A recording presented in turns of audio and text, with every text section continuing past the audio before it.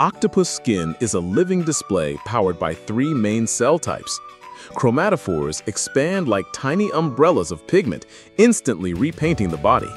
Iridophores reflect shimmering wavelengths, while leucophores scatter ambient light to match the seafloor. Working together, they craft colors and highlights that fool eyes and cameras. Texture matters too. Muscular papillae raise bumps and ridges so the animal feels like rock, coral, or sand.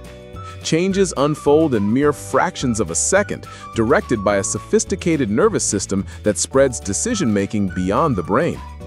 Keen eyes read contrast and patterns, and behavior completes the illusion, freezing, posing, or flowing like seaweed. Some species mimic other creatures entirely, copying shapes and movements to discourage predators. When stealth fails, a smokescreen of ink and a burst of speed reset the scene.